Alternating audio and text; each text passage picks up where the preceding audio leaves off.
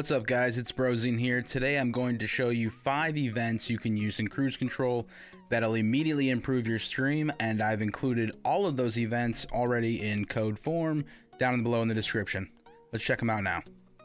Alright, this first event is how to do a custom channel point redemption. This is useful if you want to have a piece of custom media, so a chat alert as well as some audio, all trigger when somebody redeems something from your channel point redemptions. In my example here, we have OnChannelPoint, which is the call trigger. You're going to put your redemption name in quotations. In my case, the redemption is 15 push-ups, but you would put whatever the event you want to trigger is. Chat send, browsing carry, that's an emote of mine. It's push-up time, announce that to the chat, browsing carry, so it'll show another emote. It's like a dumbbell that I have for one of my emotes on Twitch. Then we want to take OBS and turn the source push-ups, which is the name of your source, and turn it on. Delay 8, which is how long the source remains on before it's shut off again, or the next action takes place, which in this case would be OBS source push-ups off. Alright, so now that you have your channel redemption created, it's been saved to Kruiz Control, let's try that out. And when we click redeem, we should see our custom push-up alert.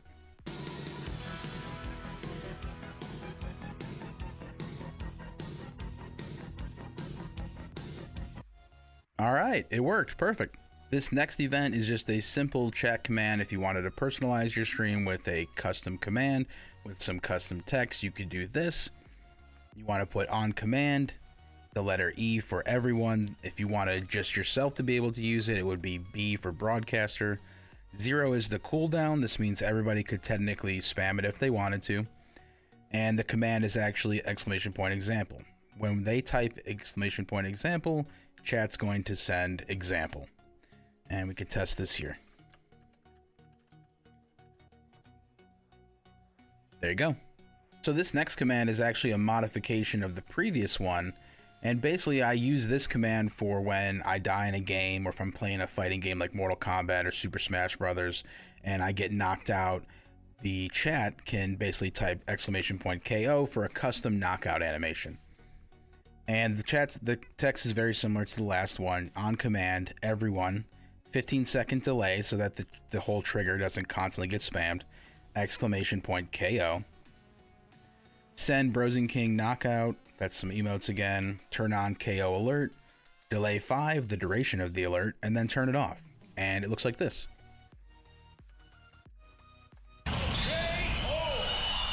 Knockout. Next command is a custom anthem command. This is very useful for any VIPs you have that come to your stream, moderators, anybody famous that you know. This is the stream command you want to use. So you're going to go OnCommand, of course, to start. U means user, so you want to put the user's Twitch name, then the cooldown, which is 0, and then the command you want them to use. This means that only the user, not so busy, in my example, can use this command. If anyone else, including yourself, the broadcaster, typed this, it would not work. So chat send, not so busy to enter the chat, OBS source not so on, the cooldown of the custom alert, and then turn the source back off. Now for the purposes of this example, I've actually modified the command so that I can do it. I've changed it to everyone. But when you set this up, you definitely, if you want just that specific person to have that anthem, make sure you have U space their actual Twitch name so that only they can use it.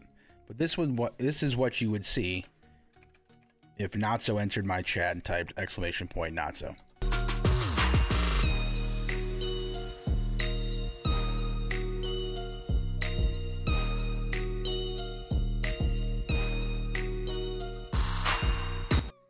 That's a custom alert I made for him. He's a big fan of Blue and the Yeti microphone series. This last command is pretty useful if you are writing a lot of events and triggers in Kruiz Control and you don't want to manually update the cache of the Kruiz Control index file every time you want to save your code. So what you can do here is create basically a reset or boot up command for Kruiz Control. And you do that by just creating your command like you normally would. And when you type, you personally with B the broadcaster, type exclamation point boot, type in reset. What reset does for Kruiz control is basically reinitialize Kruiz control and pull a fresh version of the triggers file in your notepad. And then on init, this means on initialization, and then chat will send Kruiz control enabled once it's reset. Let's type boot and Kruiz control enabled.